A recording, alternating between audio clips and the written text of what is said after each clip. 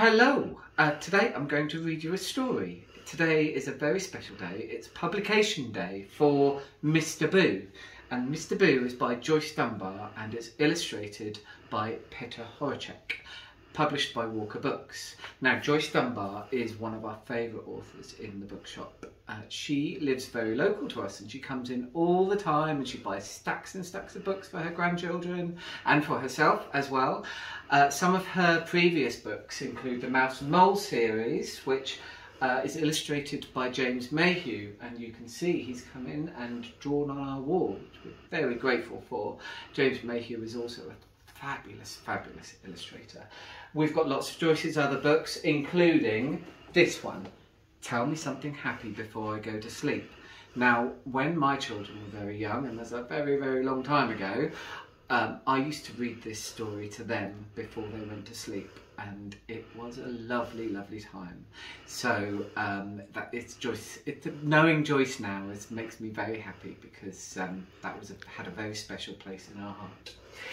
So I hope you enjoy the story. So let's begin with the story. This is Mr. Boo by Joyce Dunbar and Petr Horáček, published by Walker Books today.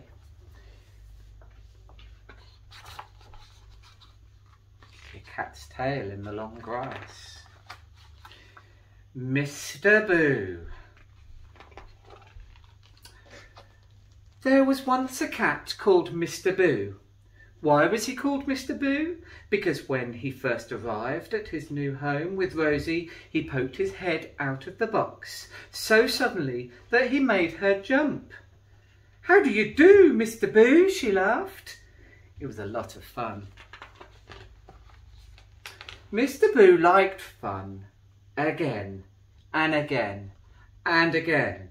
He crept up very silently on anything that moved. He pricked up his bat-cat ears and swished his tail. He crouched and stretched his neck until his face loomed very close. His green eyes glittered, his nose twitched, his whiskers bristled. Then he pounced. Boo! Sometimes he did this to wake Rosie up in the morning. It made her jump. "Shoo, Mr. Boo!" she scolded. Once he climbed into the goldfish bowl because he wanted to play with the fishes. "Shoo, Mr. Boo!" said Rosie, flipping the goldfish back into their bowl. Mr. Boo was happy all year round. He liked the summer when the sun made the grass shine and the dandelions sprouted everywhere. He liked the autumn when the leaves danced and twirled. He liked the winter with the snow and the warm fires and laps to sit on. But best of all, he liked the spring. In spring there was such a fluttering and flouncing, such a twitching and stirring. Everything moved, and Mr. Boo, I'm sorry to say, got up to all sorts of mischief. He frightened the baby birds when they were learning to fly. He scattered the baby rabbits when they were taking their first look at the world. He shocked the baby owls from their treetops so that the poor mother owl had to rescue them. He was wicked, but he wasn't wicked on purpose. He was just adding to the gaiety of spring, joining in with the fun and frolics.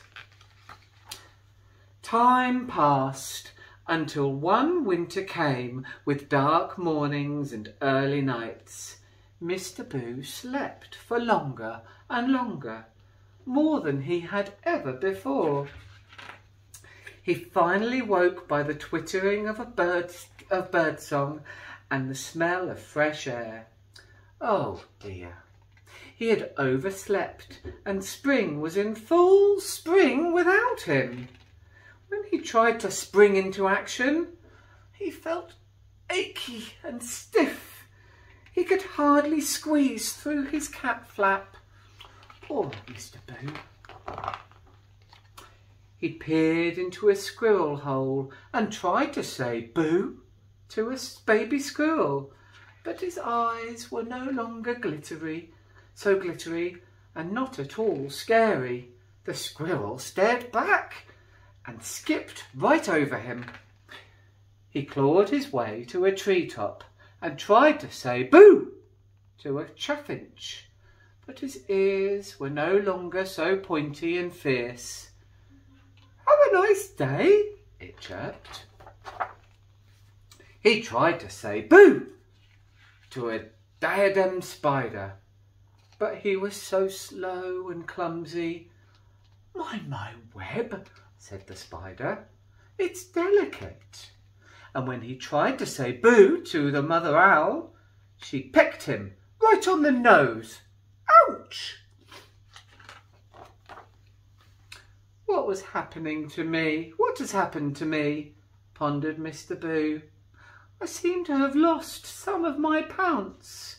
I'm not so much fun anymore. He sloped sadly off home and crept in through the cat flap.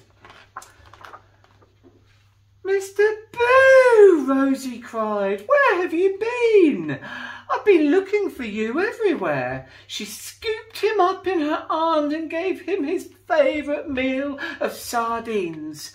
When he had eaten them and licked himself clean, she said, "Look, I've got a surprise for you." Next to his basket was another smaller basket. Inside was a ball of yellow fur. "What is it?" wondered Mr. Boo, giving it a sniff. The little yellow ball uncurled and sprang to greet him. It was a kitten. "Meet Dandelion," said Rosie, and the little yellow kitten went boo! And look at them playing in the tall grass together. And that is the end of the story of Mr. Boo. Thank you very much for listening.